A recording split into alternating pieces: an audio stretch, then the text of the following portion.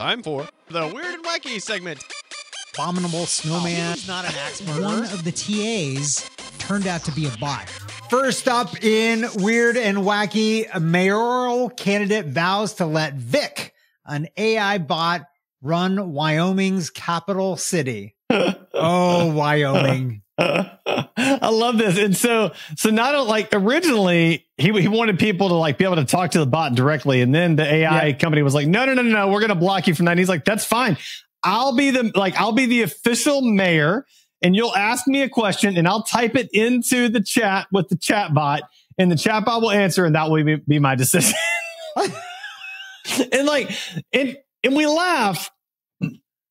But we might not be that far off from like some of these small cities being like, yeah, let's just let AI run our city. Like that, and then Skynet, and then we all die. They might not be that far away. It's terrifying, but like I could see a small city. Like, yeah, that's probably the AI is probably smarter. That's fine.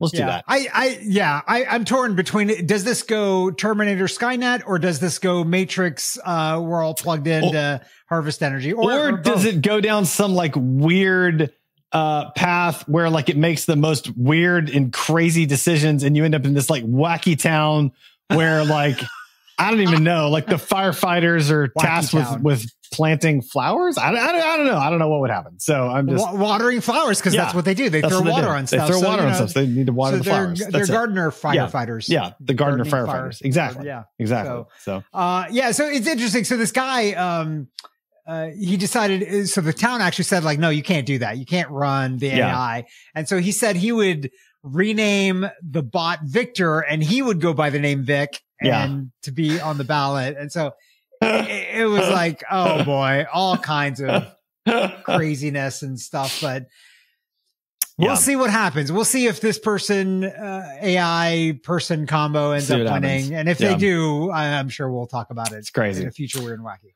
All right, next up, study air purifier use at daycare centers cuts kids' sick days by a third. My subtitle is, and absolutely no one was surprised. Like, I don't like, why is this a surprising study find? Like, of course it did. Like, why, like if you run a daycare, like, why wouldn't you have like 45 air purifiers up in that place? Like, come on, like you're just the kid walks in, you just strap an air purifier to their head. It's like this. It's like, hey, we just had somebody sign up, go buy another air purifier. Okay. Another kid signed up, buy another like you need an air purifier per person in one of those places. Like, come on. Like, our student to teacher ratio is this, but our air purifier ratio is 1-to-1. Yeah, like 1-to-1. This is one of those like study finds exactly what you would expect sort of moments. I think the thing that is discovered is actually how much it cuts it down by, right? Like by a third, right? Like that's a lot. That's a lot. Intrinsically, we knew it was going to be something. It was going to make a dent. But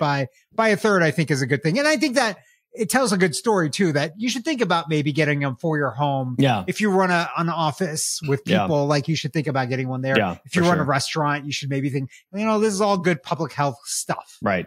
Yeah. Totally agree.